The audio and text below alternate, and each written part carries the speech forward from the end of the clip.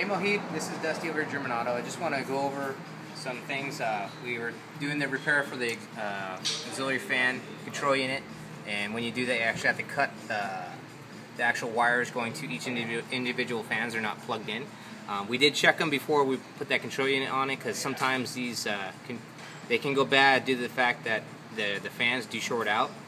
And luckily we did catch this. I am just power it up manually, full blast. And if you look real closely, you'll see sparks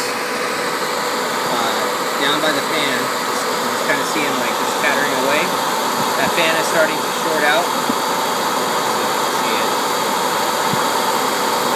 So you see a little tiny flicker. That's from the fan on its way out. So this is what caused the fan control unit to fail in the first place. We want to try to replace that fan. It's better to do both because it's a little bit of labor to get apart. So I recommend we do both engine fans just so we have everything taken care of. We just actually had an A4 come in that we did this exact repair last year, and we only did one fan and the other fan has failed. So I would recommend that we do both just to ensure that you don't have to worry about this later on. So hope this helps and explain and kind of see what's going on with your car, and then let us know what you want to do. Thanks, Mofid.